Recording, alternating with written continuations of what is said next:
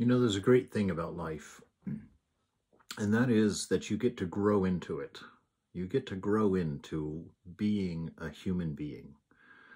And there's such a potential of joy and love and peace and bliss in this world, in this life, in the experience, regardless of what's going on in the imagined outside world or in the activity of your own mind.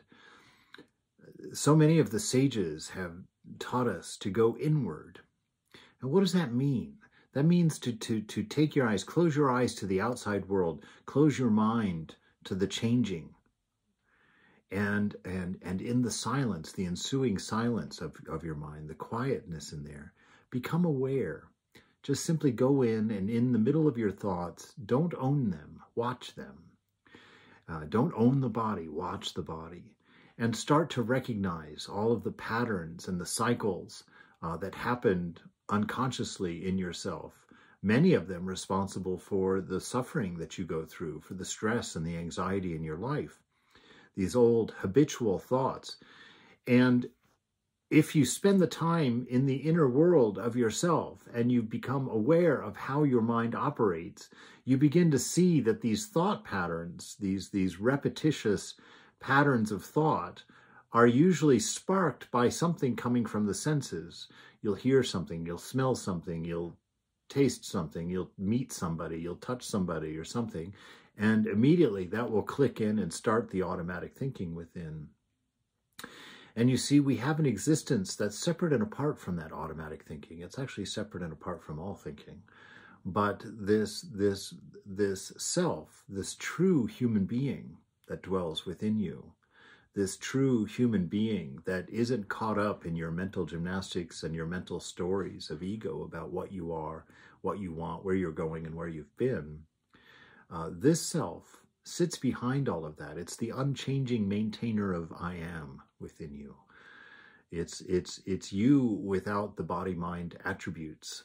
It's that one thing that allows you to know that you are the same I at all different parts of your life, even though the body and mind have been in radically different forms and states throughout your life.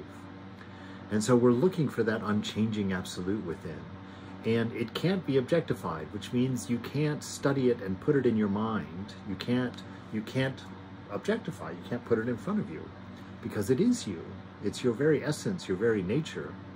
And so the only way to experience it is just to rest into being, which means to do away with all other thoughts, with all other sensations of the moment, and in that silence just allow yourself to sit in openness within.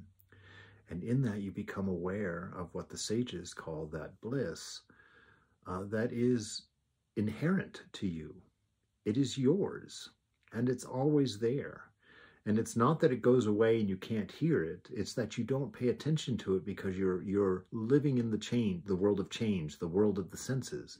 You're using this organ for living in the world of change instead of dwelling behind that organ and observing it and becoming aware of your existence prior to body-mind, that we get caught up and we lose sight of what we are. You are ever free in your nature. You are ever pure in your nature. You have an infinite amount of love to share and receive within. Even the receiving of love happens within your own self. Nothing actually crosses anything or goes anywhere. And all of that love and all of that wisdom, which is inherent in the nature of being, and even our existence itself, when we sit with it and contemplate it and open to it, in that inner silence, we find what we're looking for. And we realize that it's not a mountain we have to climb, that it's not a person we have to meet, that it's not a job we have to have, it's not a bank account that we have to fill. It's just the silent joy of existence, of being. And cynicism may step in and try and convince you that something so fairy tale-ish couldn't be. And it looks like that from a distance. But I say, give it a shot. Give it a chance. You don't have to change what you believe. You don't have to go running and joining anything. Just sit and be fully human, alone, in quiet.